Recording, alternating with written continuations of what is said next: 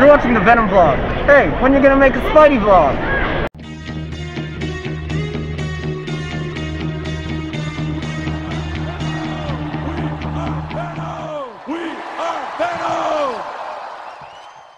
Hey, what's up everyone? Welcome back to another episode of the Venom vlog. And today and this whole week, we're going to sink our teeth into a graphic novel called Venom, Along Came a Spider. So if you remember correctly, about, early season 2, I think, or end of season 1, we took a big jump ahead in Venom comics. We were getting to a point where we were running out of stuff that wasn't in print anymore. And I only wanted to talk about stuff that you could buy in print so that way you could keep up with the lore and, the backstory of Venom. And at this point in time, Along Came a Spider, I think it was reprinted in like a Clone Saga book, but it wasn't reprinted in a Venom book. And then the Hunted and Hunger were never reprinted, along with the hybrid stories that are included in this book as well. So there was a lot that never got printed, and I was, I just didn't want to talk about it unless I knew you guys could get it either digitally or in print format in some way. Well, now all these stories are, reprinted in graphic novel format, so this is really great. So there's the artwork there. Along Came a Spider. This features a handful of stories from Venom's, the end of his 90s career. So we're getting into the end of the 90s, because if you remember, we stopped after Planet of the Symbiotes and we jumped ahead to the early 2000s when they kind of brought him back. It was like Howard Mackie and John Byrne, and they kind of brought Venom back and he ate the Carnage symbiote. If you remember all that, we went into discussion, all that, and then we went right into the Matt Gargan, era of, when the Scorpion became Venom. And we haven't gone back yet. Well, now that everything's in print again, I want to go back to it. I want to revisit it, and I want to conclude all the Eddie Brock stuff that was from the 90s. So this is like, this week is part 1 of 2, I guess, of a week-long, breakdown of the last years of Eddie Brock in the 90s. So Along Came a Spider is a graphic novel that has the storyline, that's the titular storyline, Along Came a Spider. It also has 2 short stories about Hybrid, which is a new character that we're going to get into here. Not new for a lot of you guys already know who Hybrid is, but we haven't really discussed Hybrid on the channel, so we'll dive into Hybrid. Then there's also a Christmas story that we're going to talk about, and then there's the storyline called The Hunted and a storyline called The Hunger, which as far as I know has never been reprinted ever. So it's nice to, get these books again, even though I'm not a big fan of some of them, and you'll see that as we go throughout the week. But that's what we're going to do. Every day this week, we're going to take one of the short stories in here, one of the mini-series from this book, and we're going to break it down. And some of them won't be as long as my normal breakdown videos, because I feel like some of these don't have a lot to them. There's not a lot of meat there to sink our teeth into. But some of them do have interesting things, and as always, we'll talk about them. But I want to hear what your thoughts. So throughout the week, make sure you're subscribed to this channel and let your comments be known down below so we can continue our conversation down there about what we did like and what we didn't like about these series. So in this massive graphic novel called Along Came a Spider, like I said, there's about 5 or 6 short stories in here, or miniseries, that were originally printed, back in the 90s from Marvel Comics. And the first one we're going to talk about today is called Along Came a Spider. So this took place not too long after Planet of the Symbiotes. It's during the Clone Saga, or the, nearing the end of the Clone Saga, where Spider-Man, found out he had a clone, Ben Reilly, and then this is during the era where Ben Reilly is actually Spider-Man. So Peter Parker has given up the mantle of Spider-Man and given it over to Ben Reilly, because at this point in the comics, we were told at least that Ben Reilly was the real Spider-Man, and that Peter Parker, the one we've been reading for all these years, was actually the clone. Yeah, very confusing stuff. Welcome to the world of Spider-Man in the 90s. But anyway, during that, Ben Reilly, we did talk about him before. We did that, Spider-Man, Venom versus Backlash and all that, that crossover. We talked about him there. But in this one, we're actually going to see the rematch that we've been waiting for, which is from The Exile Returns, when Scarlet Spider single-handedly beat Venom. He did something that Spider-Man never could. He punched Venom until Venom got knocked out. And there was no decoys, no tricks, no nothing. Venom didn't let him do it. It was like a full-on battle, and Scarlet Spider proved himself to be a formidable foe against someone like Venom. So I thought that was neat, and ever since then, I'm like, well, they got a rematch at some point, and now they are in the pages of Venom. So this miniseries came out in like the mid-90s, like 96 or so, somewhere around there. And the storyline, though, is not very deep, unfortunately. I was really looking forward to this. Larry Hama, who wrote it, he did a lot of great G.I. Joe stuff and a lot of great other comics, especially Wolverine. And so I was really interested to see what he was going to do with Venom once he got his hands on him and, writing these stories. And I gotta say, for me, Larry Hama is probably one of my least favorite Venom writers, because to me, he just everything's surface level stuff. And then the artist he teams up with here, like Joe St. Pierre, who I kind of like his stuff in Planet of the Symbiotes. I felt like if he's given a good enough script, you know, which Planet of the Symbiotes isn't a great script, but there's some moments in it that I feel like have real emotion. And he did a pretty good job conveying some of those emotions in the pages that he drew during that storyline. But in this one, I don't get that feeling. I am not a huge fan of this book, which is a bummer because I'm a huge Ben Reilly fan. So seeing him as Spider-Man actually wearing the mantle and going up against Venom, I was really looking forward to this rematch, especially now that we were like, okay, Ben is Spider-Man. So now it's really Spider-Man versus Venom. Like at this point in the comics, we didn't know Ben was going to turn out to still, you know, to be fake. You know, we didn't know that. We didn't know that the tests were changed by Norman Osborn and that he actually wasn't the real Spider-Man. So for me, when I was reading this as, you know, a teenager, I was like, so this is really actually the first time Spider-Man and Venom are meeting, like the real Spider-Man and Venom. And I thought they would treat it as such. And it really wasn't. It was, I feel like, a very phoned-in storyline. It does have a lot of Anne Wang stuff in it, which is nice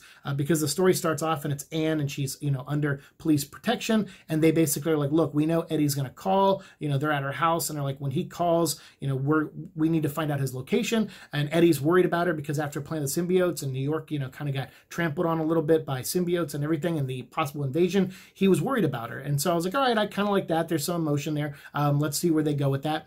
And then really all they do is they have Eddie call her, just like the cops want him to. He pretty much just falling right in line there. And so they got him pegged big time. And he calls her up and then sends his symbiote through the phone again, which we've seen, you know, done a couple times, like Carnage Unleashed, and then even before with Anne, and I think in Separation Anxiety, or some other story, I can't remember. But anyway, he sends his self or his other through the phone, and the symbiote bonds with Anne. But the weird thing is like, all John St. Pierre or Joe St. Pierre does and all Larry Hama does is they treat it like this weird, like perverse thing. Like it's just purely sexual. And I wasn't on board with that. I mean, I guess I was like, well, I guess that element is there and it's there if you want to like tackle it or touch on it in a story. But I felt like this story just kept going to it all the time. So anytime the suit, like when it goes through the phone and it bonds with Anne, she's kind of like in this state of ecstasy, even to the point where the dialogue says it. Like, it's almost like Larry Hama didn't trust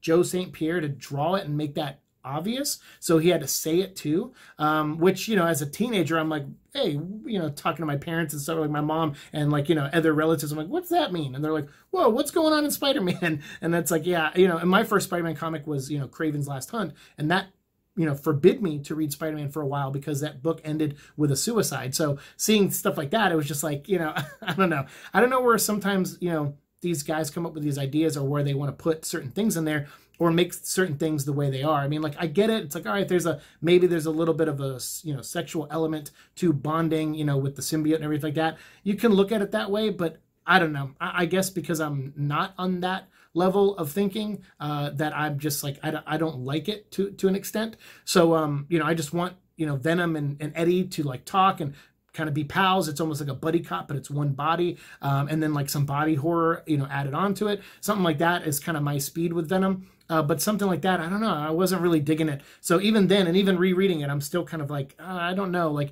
that, but that's all they do with it. So it's like, it's one thing if they did it in one scene, I'd be like, all right, fine. But they keep doing it. Every time the symbiote bonds with Anne in this, she's, you know, kind of, you know, into it. And I don't know, it doesn't work on some level for me. So that's all they do with the storyline. I mean, I don't have much to talk about. You know, Spider-Man shows up, he gets into a fight with Venom. He's like, all right, I heard, you know, on the police scanner that Venom is loose, you know, and the cops are after him. So I'm going to go fight him. And so the two of them get into, you know, a battle a couple times. But then once again, you know, Eddie, you know, calls Anne back, like another instance. Like they do the same thing twice within 2 issues. Issue 1, he calls her, sends the suit through the phone halfway to kind of bond with her, to let her know he's okay, you know, without the cops tracing him. And then the second issue, he sends the suit in full, completely, to go bond with her. So then for issue 3, you pretty much just have her running around as She-Venom, as you'll see in the artwork popping up and stuff. And it's just kind of that's it. I mean, she's running around as She-Venom for an issue, and then Eddie's like, all right, now I got to take a cab to go get to her. It's like the most boring story told. Like, it's one thing in Separation Anxiety when you had tension build, where it's like the suit's gone and it's kind of weak and it needs to feed on innocent people to get back to Eddie, and then Eddie is like weak because he's trying to break out of that facility, and the other Life Foundation symbiotes are trying to kill him and stuff, and there's like at least some tension there in Separation Anxiety. But in this one, there's not. It's like Eddie's like, all right, I got to get in a cab and head over to where Anne is now, because I'm just a regular guy. And then he sees like the cab breaks down or something, and he looks over and sees a motorcycle, and he's like, and then he like steals the motorcycle to like go after Anne. But again, it's like, it doesn't, there's no tension. There's nothing really big there. The stakes don't feel that high. And then as Eddie's driving in, like, you know, Anne's like fighting the cops, and like Spider-Man's trying to stop her and stuff. But then as Eddie's driving in, some guy just kind of like, one of the villains like randomly comes out of a sewer lid and shoots a flamethrower at Eddie, and it looks like he's going to kill Eddie. And that's how issue 3 ends. And you're like, all right, so Eddie's burnt and dead. But then Anne goes over at the beginning of issue 4, holds him in her arms, and then just kind of like, this I kind of thought was neat, but they didn't play on it too much, because I was like, oh, this mirrors what happened in that other storyline where, you know, Eddie's holding her and he gives her the suit, and Sinner takes all, or Sinner eats all, or whatever. He gives her the suit to heal her and help her come back. And that's what she does in this one. She holds him, she's cradling him, and then she sends the suit, and it brings Eddie back. It, you know, heals him up from the burns and stuff like that. So I was like, all right, that's kind of neat. That kind of mirrors that, you know, the Sinner story, but Sin Eater story, but it doesn't, but that's it. But it's done in such like a quick way, one panel, one splash page, and then they move on. And then immediately go into the action of like Eddie jumping into a truck, like head on to fight the bad guys. And then they turn the flamethrower around on the guy who was using it, and they burn him alive. And that's pretty much the story. And then Spider-Man swings away with the cops that were trying to track Eddie down the whole issue. He actually, or the whole series, Spider-Man actually saves those 2 cops in the end.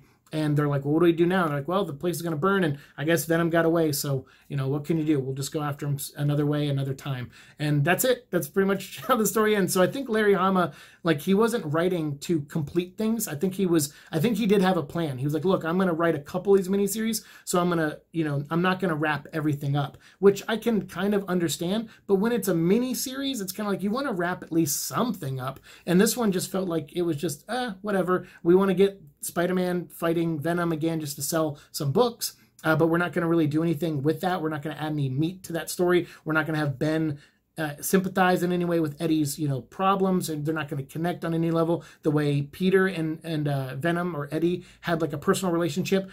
You know, Ben isn't, and so they didn't try to set one up or you know, introduce one or nothing like that. They just had, you know, Venom was like, you know, Spider-Man was like the villain of the week for Venom in this one, and he wasn't even really the villain of the week. It was just some random dude with a flamethrower and stuff. So yeah, it wasn't great, and it was like the cops were kind of bad if you're rooting for Venom, and I don't know. It's a pretty messy storyline. The artwork even is not very good. I like Joe St. Pierre stuff sometimes, but in this one I just felt like, you know, everyone had a deadline, everyone has a job to do, and they did the minimum effort, even though I'm sure a lot of them put hard work into this. When you just look at it, when I was a teenager, I didn't really like the story, and even reading it now as an adult, I like it even less, because I'm like, wow, this structurally just doesn't work. A lot of things in it just don't pan out. Some of the setups don't pay off, and then the great, you know, moments that could call back to other stories don't feel earned in some ways, and don't feel like they didn't do much with it. They're like, oh, there's a quick visual reference, and then that's it. Let's move on. No emotion or nothing, and that's kind of a bummer. And I know sometimes these are just like, hey, everything doesn't have to be like an Academy Award-winning drama or anything like that, and that's not what I'm looking for in Venom. But I am, in all stories, looking for a great package, you know, beginning, middle, and end, a story that services itself well, and that has interesting moments in it. And I just felt like this was lacking in all those departments. But that's just my opinion. As always, I want to hear yours. Let me know what you think. Have you read Along Came a Spider? If so, I'd love to hear your thoughts down below, and we'll continue our conversation down there. If you haven't, definitely pick it up on Comixology. I think you can buy the miniseries by itself if you want, or you can get the Along Came a Spider graphic novel, which is currently out as of July 21st, 2019. There is a full graphic novel out there that has this story and all the other ones we're going to talk about through the rest of the week. So make sure you stay tuned, that you're subscribed so you don't miss out on a single one. Thanks so much for watching my show. As always, like, share, subscribe, all that fun stuff, and I'll see you all in the future. Peace.